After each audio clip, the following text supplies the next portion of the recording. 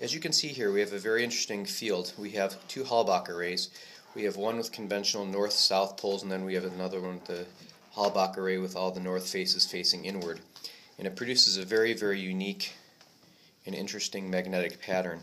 As you can see, we see a linear block wall in the midst of this one, as we would expect in a normal north to south orientation. And here we have all a radial field of north pointing inward, and it produces this punctuated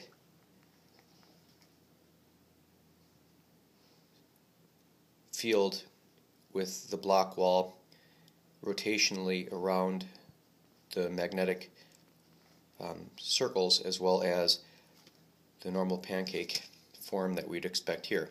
And the interesting thing also is that when they are together, they are attractive when they're infinitely close, but they have a repelling force. So there is repulsion at this point.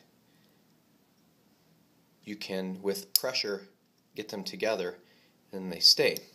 So in this configuration, they are just fine, but then they pop apart. So this is sort of those engineered magnetic type of fields that we have seen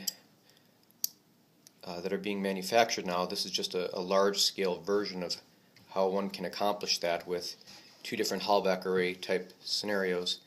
So again, all the north facing inward here, and here we have south and north.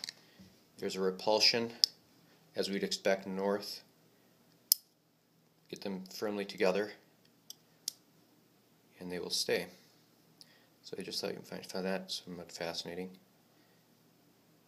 Have a great day.